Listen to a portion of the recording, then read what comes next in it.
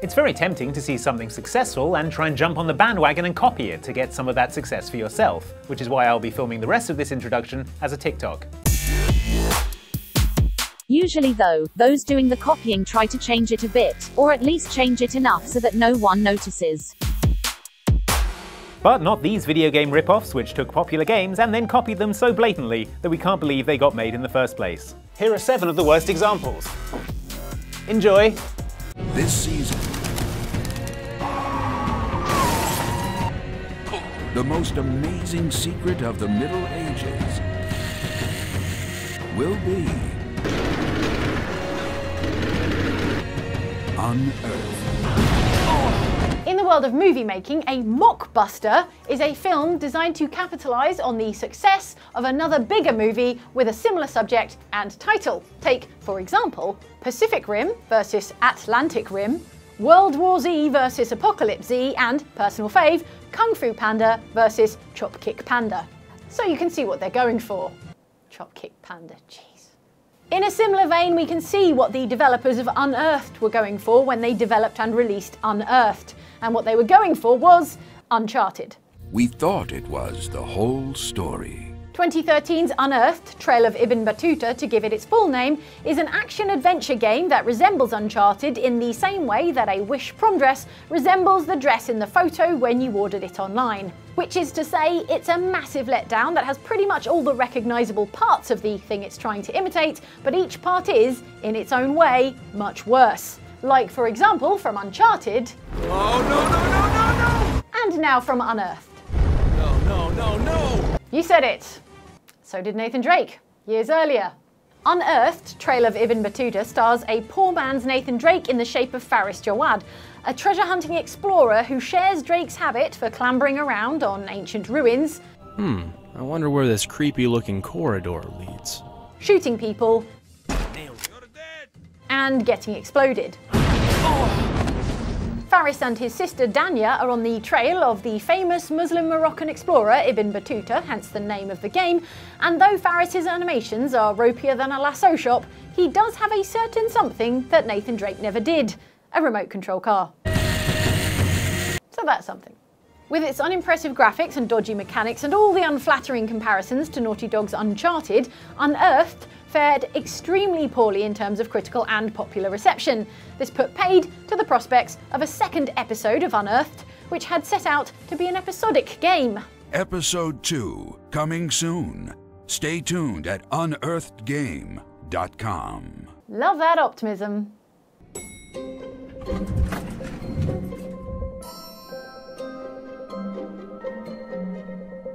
In case you haven't been on Twitch or YouTube or been called sus to your face in the last year or so, social deduction game Among Us got pretty popular recently.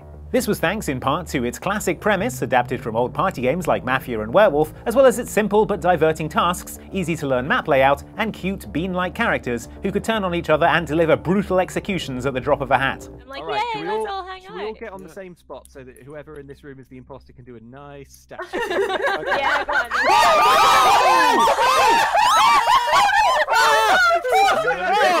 Whoa! All of which were elements shared by Pretend, a game that released 2 years after Among Us in November 2020 that at a casual glance, and I guess a formal white tie glance too, looks exactly like Among Us.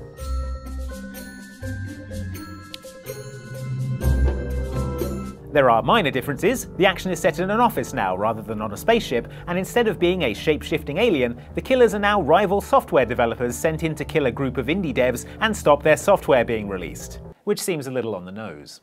Imposters are now called Pretenders, and some of the tasks are different, but in every other regard, Pretend is a carbon copy of Among Us, from the walk cycles, to the map layout, to the colour schemes used, to the kill animations. Hey, at least the music in this trailer isn't from Among Us. No, it's actually from the Stanley Parable.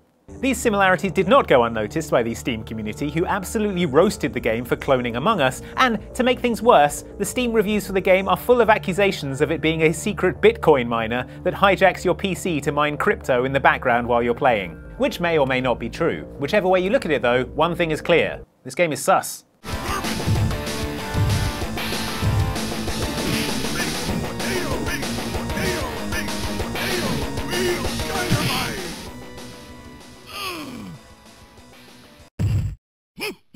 1993 Data East fighting game Fighter's History is aptly named, because it turned out that Data East had been studying its fighting game history, arguably a little too closely.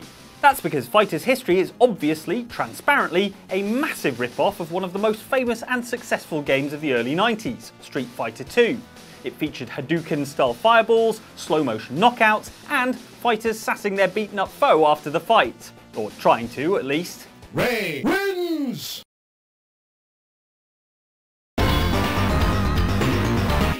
Feel free to come around again. That sounds like a polite invitation to tea. Regardless, even in a world awash with games trying to cash in on the success of the 1v1 fighting game genre, Fighter's History was clearly even closer in gameplay, moveset and art style to Street Fighter II than most. You might be wondering how they got away with this. The answer is, with the judge's ruling, in a court of law. Yes, when Capcom got wind of just how similar Fighter's History was to Street Fighter II, it sued Data East, hoping to block further sale of the Fighter's History arcade machine.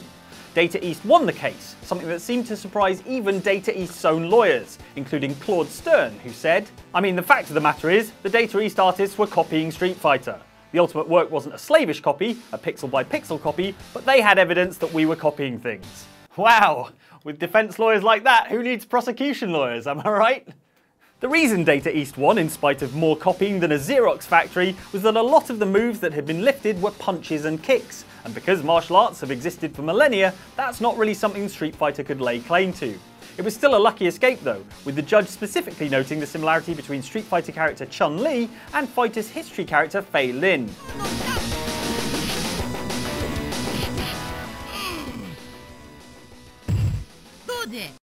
Balin wins! That's not to say there were no elements of originality in Fighter's History though. There was a weak spot system which encouraged you to target a specific location on your enemy, and this hopping nightmare clown. Clown wins! Could you maybe copy Street Fighter a little bit more and get rid of that guy? Ugh. Let's go in here. We've got to find Liv. Okay, let's go. This door won't open. You know the meme that goes like, "Mom, can we have product X?" And then Mom goes, "No, we have product X at home." And then you go home and it turns out the product X at home is a disappointing imitation of product X. And then we all laugh at the properly formatted internet joke. Anyway, this is that, where product X is arcade rail shooter House of the Dead as seen here. And the disappointing imitation you have at home is Konami's copycat, arcade rail shooter Evil Knight, as seen here. Evil Knight. Mom, why do we even have a working condition 1998 Evil Knight arcade cabinet at home? House of the Dead was a co-op light gun game in which you rescued a woman named Sophie from a mansion full of assorted zombies and zombie-adjacent enemies. Sophie!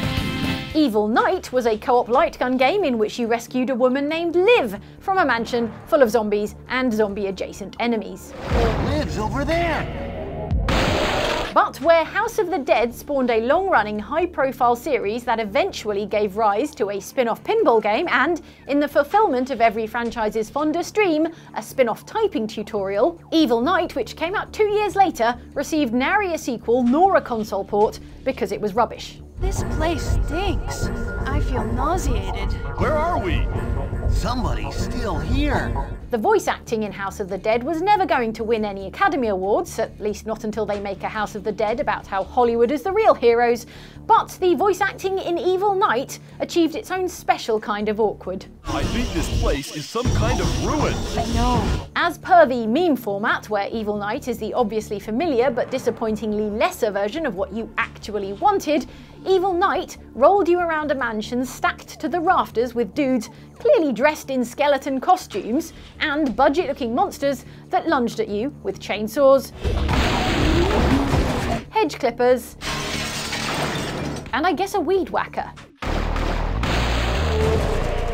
The one thing Evil Knight had going for it over House of the Dead was how you could play it with 3 people instead of 2, and one of those people got to use a shotgun. Yet Evil Knight still faded into full and deserved obscurity, not least because the actual arcade hardware you played it on was so notoriously prone to failure that Evil Knight machines were gradually taken out of service the world over.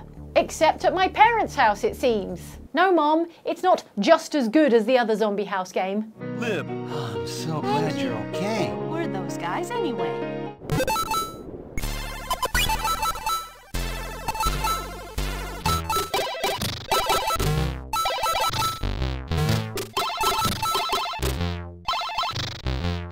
The Great Gianna Sisters is what you would get if you shook Shigeru Miyamoto awake at 3 in the morning and told him he had 45 seconds to exactly recreate Super Mario Bros. This 1987 Commodore 64 game sees you playing as a girl called Gianna, or her sister, Maria, with an A, who have to travel through a nightmare world, presumably conjured after eating a whole block of cheese after playing Mario on the NES.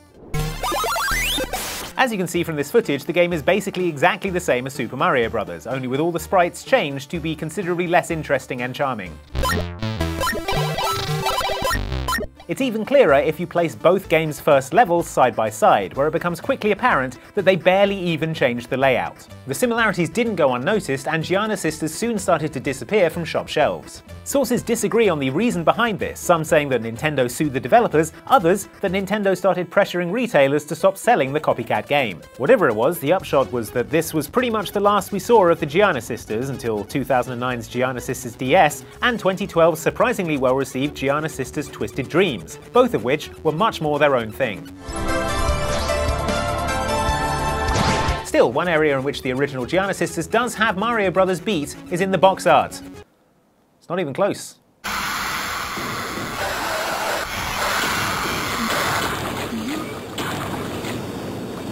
If you're going to shamelessly rip off one of the most successful games of all time, you could attempt to subtly repackage it. Or you could just literally swap a couple of letters in the title. Allow me to introduce ultra-violent first-person shooter starring a space marine, Gloom. Did you mean to say Doom? No, I did not. Oh. Back in the mid-90s, PC gamers were being whipped into a frenzy by Doom, which revolutionised the first-person genre with its fast-paced and gory gunplay in a horror-tinged sci-fi setting. If you were stuck with a much less powerful Amiga home computer though, what you got was Gloom, which was exactly the same thing, but worse by every conceivable metric. Even the name Gloom was misleading. It wasn't difficult to see because it was dark, it was difficult to see because the resolution was Between the postage stamp sized screen and the fist sized pixels, it was pretty difficult to work out what the hell was going on in Gloom. But one thing is clear, those health pickups are definitely baby bottles. So it's not just the game that sucks. One thing was clear, the game was desperate to be as violent and controversial as its inspiration. That's why it had the option of the messy violence mode, which left chunks of enemies strewn around the level, with a ruinous effect on the game's frame rate.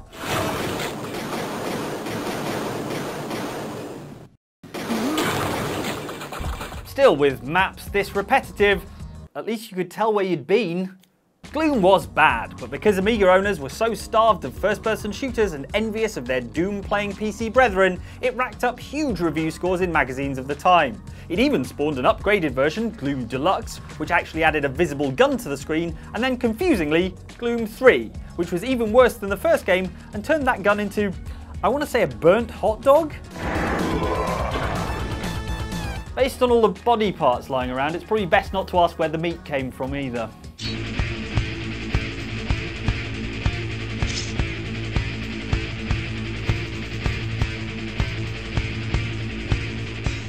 Speaking of Naughty Dog, which I was, right at the start of this video, it wasn't always Uncharted's and Lasts of Us for this prestigious development studio.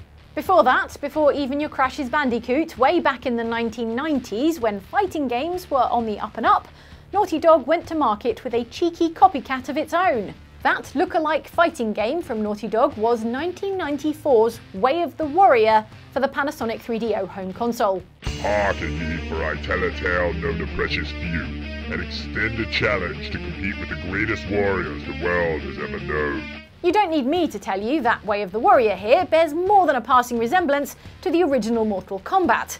Unless you've never laid eyes on the original Mortal Kombat, in which case brace yourself for the most violent thing anyone had ever seen in a video game in 1992. In Way of the Warrior, digitised fighters battled opponents from around the world to win a spot in the Book of Warriors. You hope that also came with a cash prize because on their way to the Book of Warriors, these combatants risked being skewered to death on a big stick by a man named Shaky Jake. Put him away. Shish kebab. Shaky Jake wins. Yes, somehow Way of the Warriors characters like stick-having Shaky Jake, Muscle Bro Major Gaines and The Ninja didn't make the same indelible impression on gaming history as Mortal Kombat, Sub-Zero and Sonya Blade, even if they did have gruesome fatality-like finishing moves of their own. Shocking. No amount of snapping a dude in half over your knee could mitigate the otherwise unsatisfying brawling of Way of the Warrior. I know, hard to believe. Nice try, Way of the Warrior, but in the words of off-brand Liu Kang, no sequel for you. No sequel for you. Just as well because ditching Way of the Warrior cleared the Naughty Dog decks to make and launch Crash Bandicoot just 2 years later, beginning a long and fruitful period for the studio that lasts to this day, with no further snapping dudes in half over your knee. I mean, I assume. I haven't played all the Crash's Bandicoot.